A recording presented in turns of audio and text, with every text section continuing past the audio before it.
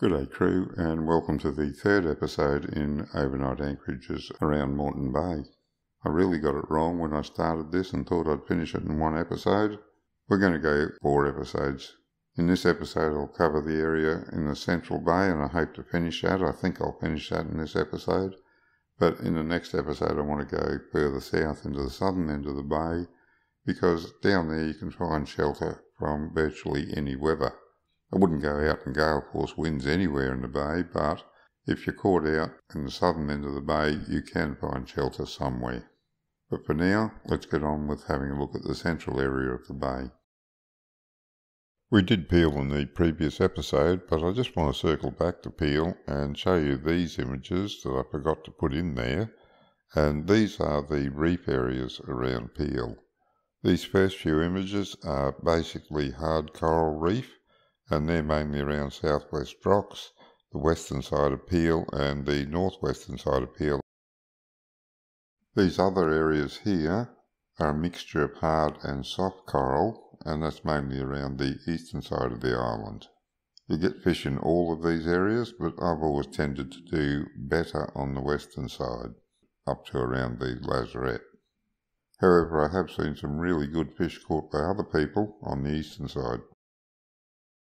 On a really good night, you can overnight anywhere in the bay. You just got to watch out for changes in weather. But when you do get that change in weather, you want to be sheltered around an island, and you can fish any of these areas around Peel. Some of them are just better than others, depending on the weather. And believe me, you've only got to get it wrong once or twice, and you soon learn. And before we leave Peel once again, I'll just superimpose this image of the green zone over the reef areas to give you an idea of where you've got to be careful about where you fish. So now, to continue from where we left off last time, let's move up to the Wanga Wallen banks. That's a decent area for anchoring overnight, nice good shelter there. Better for a small boat in my opinion. I've anchored up in that area in a bigger boat, but usually out a little bit deeper water. In a small boat, you should be able to get up behind that sandbank and get some really good shelter in bad weather. You can see it in the satellite photo and in the Navionics map. There's a channel up behind that bank. You get a trailer boat in there, no worries. A little bit of caution at low tide, but other than that, should be fine. I haven't actually had my trailer boat up there. Took a dinghy up there once, a long time ago. Didn't have a sounder on the dinghy, but I think it would be fine. And you've got the island to protect you from anything coming around from the east, and the sandbank to protect you from anything coming from the other direction, particularly at low tide. At high tide you'll get a bit of it slopping over. Back in the day, this area used to be good for squid, but now there's a green zone there, so if you're chasing squid or chasing anything in the way of fishing, make sure you stay outside the green zone. I'll just turn on the high density contour lines so you can see where the big drop-offs are in this area. I wouldn't recommend anchoring up in the main channel near the drop-offs overnight, mainly because of the amount of boat traffic that goes through there, but some of them are worth a look during the day just for general fishing. However, for now, I just want to zoom in on this area behind the sandbank and show you where I would be picking as an anchorage if I were going in there.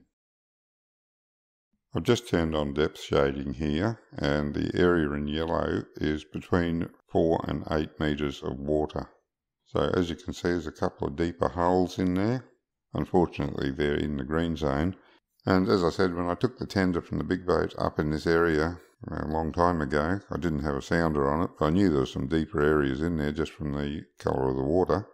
Couldn't have told you how deep they are, but I sort of believe these Navionics maps and the depth contours on there. So I'd be looking to anchor up in those deeper holes. A little bit further north is Amity. There's a boat ramp there, a jetty and some rock groins they've built. I presume they've been built to try and stop erosion of the beach, but they also provide a habitat for fish. It's quite a nice beach there, although I wouldn't be swimming there myself because Amity has quite a reputation for bull sharks hanging around. However, if you want to take your bait in and get off and have a stroll around the beach or go up to the shops, it's a nice spot. Just watch the tide when you do it. You don't want to get stuck high and dry. The water is quite deep, very close to shore here, so you'll need a fair bit of anchor rope out. There can be a decent current run through here when the tide's in full flow. So I've never anchored here in a smaller boat overnight. I have been up in a bigger boat. The big boat had a huge anchor on it and all chain, no rope, so I had no worries about it holding. In a smaller boat in this area, I think I'd be inclined to let out at least 4 times the depth of water in road, maybe a bit more.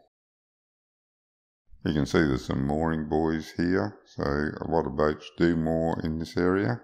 Mooring is not anchoring, of course. A mooring is usually more secure than an anchor, but the couple of times I've been here, I think the bottom holds fairly well. Although I think for an overnighter, I'd be looking for something a little bit shallower, perhaps, and less run in the water.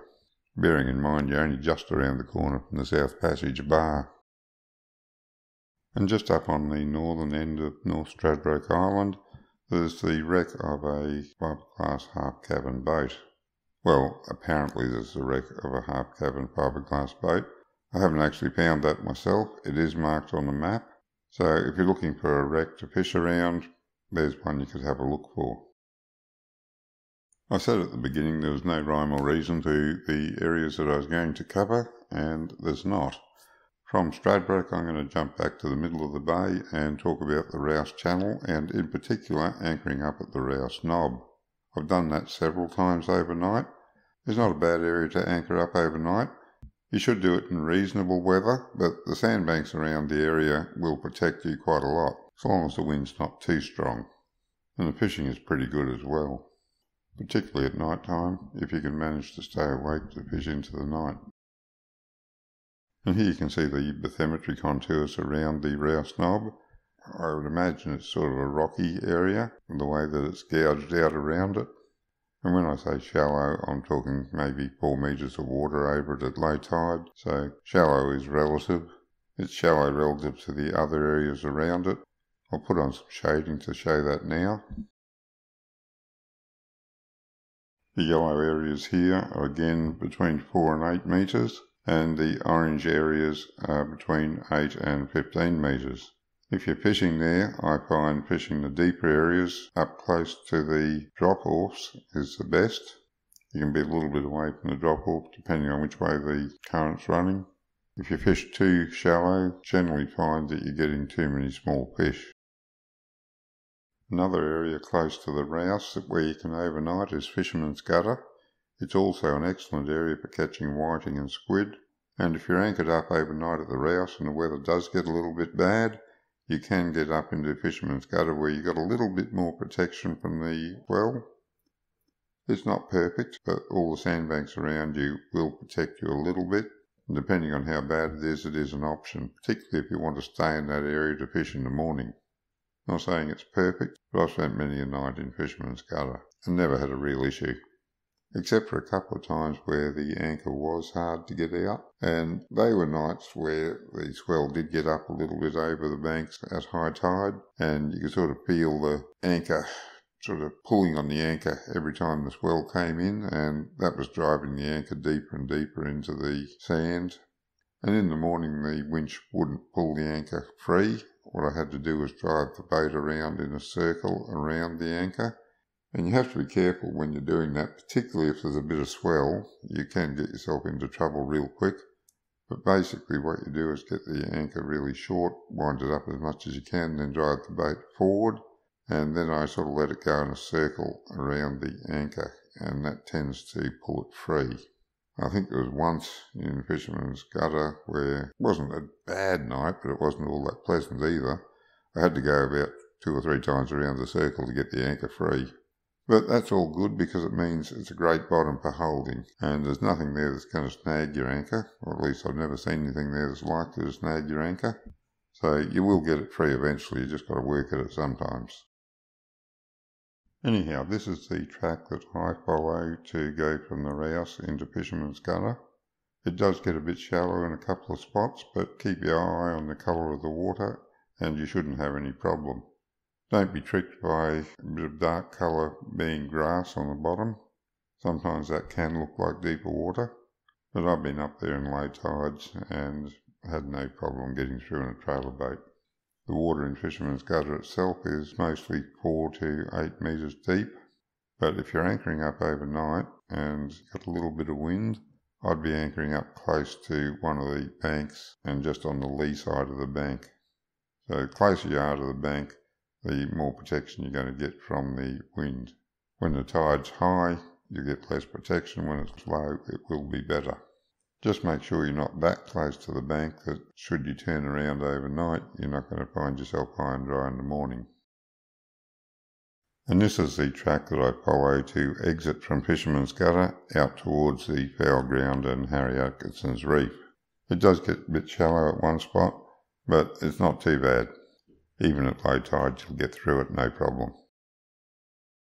And these couple of shots show Atkinsons Reef to the southwest and the foul ground to the northeast. There's a few marks on either, more marks on Atkinsons than there are up on the foul ground, but it's possible to overnight on both of them. Even though they're very exposed, you can overnight on them if the weather's really good. Depending on your tolerance for rocking, that could be 10 or 12 knots. I prefer it to be below 10 knots for overnighting, just in case it blows up a little bit stronger overnight. It usually doesn't, but it can happen. And the fishing there at night is pretty good. My main problem with fishing overnight is that the bunk calls me too early and I end up sleeping through till morning. At least I do these days. When I was younger, I used to be able to fish all night and all day too.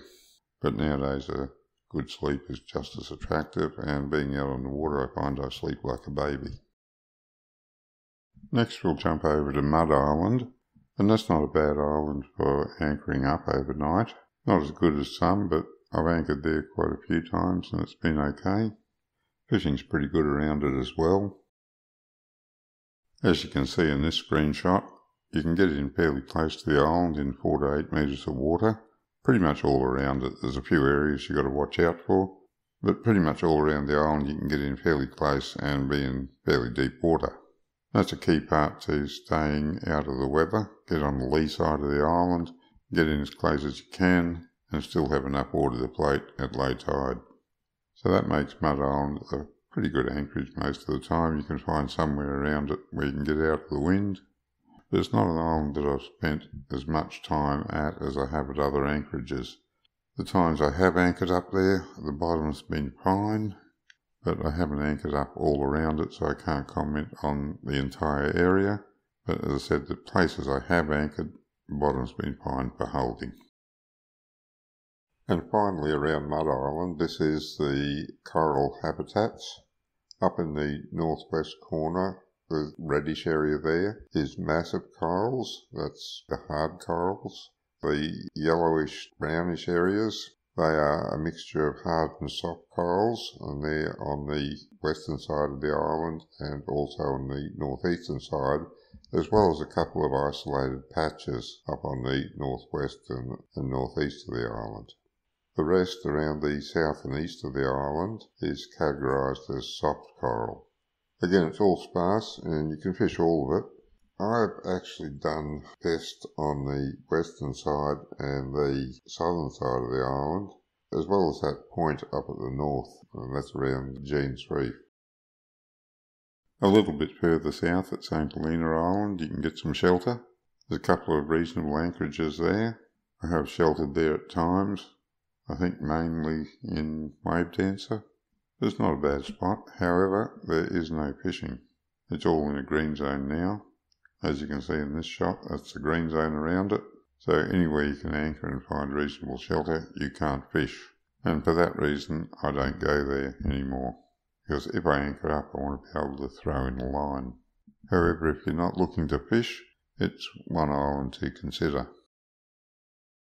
You can't get in as close around St. Helena Island as you can to some of the other islands in the deeper water. It does shallow up more, except over on the eastern side there's an area that comes in pretty close to the island. Depending on how long you want to stay, There's the jetty on the southwest corner of the island. You can get into the shallows around that. Just make sure you're not going to end up high and dry at low tide. The only times I've anchored up shallow in there is when I've gone into the shore and had to walk up to the old convict settlement and a look around there. You're not supposed to do that these days. They charge you for it, and you've got to go in a party and you get escorted there. But you can get off onto the southern side of the island. I think they've got a fence across where you're not supposed to go anymore without paying for it. But it's part of the island you can get on if you want to stretch your legs. But as I say, if you go in there in the shallows, just watch the tide. What I used to do when I went and beached there is I'd go in on a rising tide and I'd make sure I got out again before it started to fall. There's a couple of wrecks along the eastern side of St. Helena. I've just put the marks for them up here. I haven't found them on the sounder. I haven't even looked for them on the sounder. Mainly because there's a green zone there. There's no point in fishing. One of them may be on the edge of the green zone by the looks of it. I haven't investigated that either. Even so, it's really close to the green zone and there's no point in getting into an argument over whether you're fishing in the green zone or just outside it. Plenty of other places in the bay to fish. You don't have to put yourself at risk of getting a fine. So I just go elsewhere, but if you're in the area and you're keen to see what a wreck looks like on the sounder, you can have a look around, see if you can find them for yourself. But if you're going to fish them, make sure you check your green zone area first. I'm going to skip over Green Island. There's a few spots around there where you can anchor up. Nice little sandy beach on one spot as well, but it's much the same as the other islands as far as anchoring up overnight goes. So I'll skip over that and come down to Empire Point. I've anchored up at Empire Point a few times overnight. You can anchor up in deeper water and try fishing. There's some reefy areas around there. But if the wind's blowing a bit, you can get right into some really protected water, depending on the direction of the wind, of course. But this is a really protected area at Empire Point. I've anchored in there a few times. Pick up some small fish in there. Haven't caught anything of great size. A couple of legal squire, but only just legal, like 35, 36, 37 centimetres. Nothing huge, not that I've got anyway. But you will get some crabs taking your bait, so if you wind your line in slowly when you feel some weight on it, you might get a crab in. And when it's blowing a bit, this is the area that I like to get into, between the mainland and the sandbanks. The entrance is a bit shallow, but if you take care, you can get in there no worries. It's not a bad area to anchor up. Wouldn't want to go there in gale force winds, of course, but provided you're in the lee side of the mainland or the lee side of the sandbank, it's quite acceptable in sort of up to 15 knots or so, maybe a bit more. At least for me and my tolerance to rocking. I don't like huge rocks anymore, but if it's rocking a little bit, I don't mind it. And it does get you on the water in a position to leave early in the next morning. Depending on tide, of course, got to watch your exit. The exit to the south is deeper, or go up to the north and circle around the sandbank. You can get over the sandbank directly at high tide, and being on the water when you wake up gets you started that much earlier. There's also some massive coral around Empire Point, and depending on the weather conditions, you can anchor up there overnight to fish that area. If it's a bit windy, I tend to like to go in a bit closer to the mainland, but if it's alright, that's a great area to fish. And it's not very far from the ramp, so if the weather does turn unexpectedly, you can get out of the water really quick. And even though this is an overnighting video, I'll just mention for fishing that there's reef all the way up to King Island. It's patchy and it's categorised as sparse, but you can fish all this reef all along there. You'll find it on the sounder with no problem, particularly if you've got a side scan sounder. It stands out really well, and it's not far from the ramp if you launch from Raby Bay or Wellington Point. There's even a little patch of mixed hard and soft coral down at Raby Bay, so that's another area to fish, and it's just a stone's throw from the ramp. One of the main attractions for me overnighting at Empire Point is all the fishing areas that are available in the morning depending on the weather. I've shown you all the ones up along the mainland area, but there's West Peel Artificial Reef just over there, Beyond that's the Southwest Rocks and other areas around Peel that we've talked about. And up to the north a bit is Hybers Light. And fishing around Hybers Light anywhere within about 100 metres of it can be very productive at times. Maybe I haven't fished around Hybers Light enough to be able to predict when to fish it, like for the tides and everything. I find it's a bit hit and miss. People that fish it more regularly may do a lot better, but for me, I find it's either a really slow session or it's a terrific session. But I can't figure any rhyme or reason to it according to the tides, the moon or anything else. But as I say, maybe that's just me and I don't fish it enough to figure it out.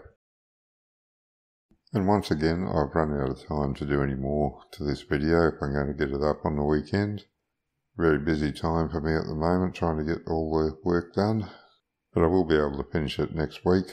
I'll do some of the southern areas. There's not a lot to say about them. They're all much the same. There's a couple of ones in particular I want to mention. And as I say, I'll cover them next week. Until then, good fishing.